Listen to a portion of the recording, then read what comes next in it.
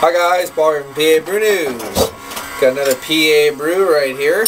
This is Saucony Creek from Kutztown, Pennsylvania, and this is their Stonefly India Pale Ale.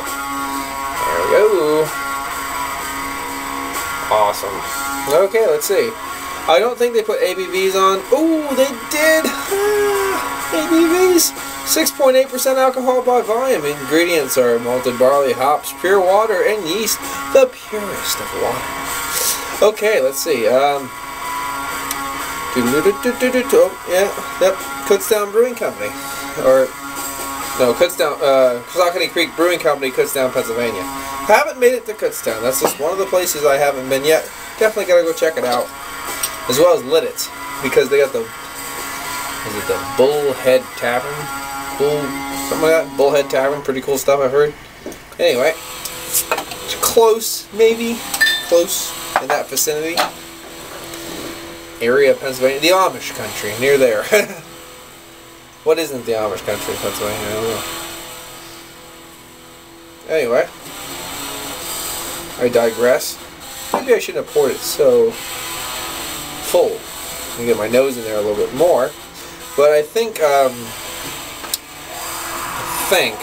Saucony Creek's brews are they're not pasteurized and they're not filtered. But honestly, this just has a beautiful, almost hop haze, basically. I would just have to assume it's a hop haze. Streaming carbonation in the middle. Nice mild carbonation. Really pretty ale.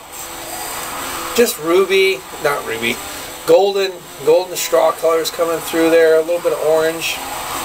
Nice, slightly off-white head. Nice tight bubbles going on there. Really, really classy looking stuff. Let's get some aromas. Sweet caramel and pine and citrus notes. Grapefruit. Little earthy and peppery note.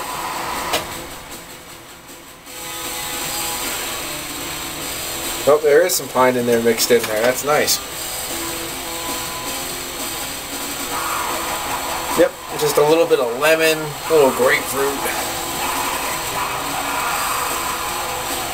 I am getting a sweet caramel coming through from the malt. Let's get into this one. Cheers, this smells good.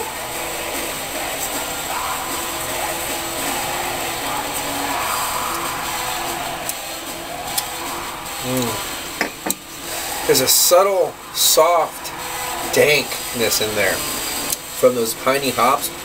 Wow. Wow. Nice bitterness too. Boy, that's actually still, it's actually biting on, clinging, lingering. Good bitterness. Nice medium body to this.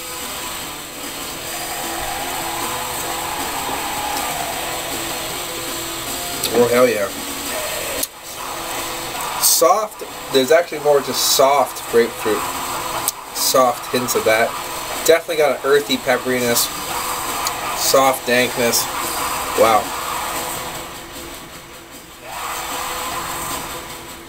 Yeah. Let's see what the bottom of this bottle has to offer. If they are truly non-pasteurized and non-filtered. There we go. Oh, excuse me. Cleaning out the furnace today. A little coffee. Alright, take it up. Beautiful. Still beautiful. Nice, just haze. Wow. Beautiful, tight head. Man, that is nice. A creamy head. See if I can drink through without making a mess.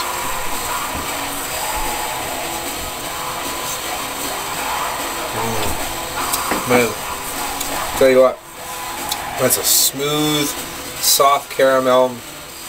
Well, it's playing on a couple different things. Very, very nice, even spectrum. Bitterness, the beautiful bitterness. The flavors I'm getting are just soft pines, soft, subtle dankness, and then you're getting a little bit of hints of lemon and grapefruit. Kind of a bitey, peppery note kind of lingers on through there. Is attaching itself to that bitterness, working itself away.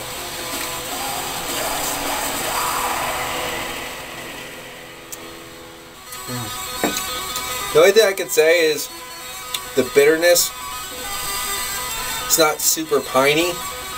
so it's a little peppery, but because of that, it doesn't have a very distinctive kind of flavor that goes along with it. It can be denoted as a little bit of that kind of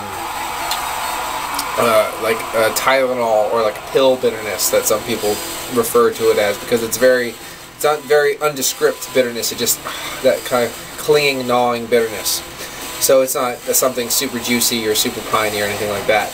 But it's not bad, and it is playful.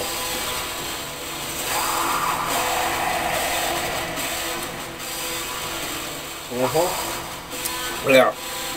6.8, easy to drink, really good stuff. Nice mouthfeel too. Right on that perfect medium mouthfeel for an IPA that I like anyway. So bam, 9 out of 10. Stonefly India Pale Ale from Saucony Creek. Boom, boom. Good stuff. Paul from PABrewNews. Cheers.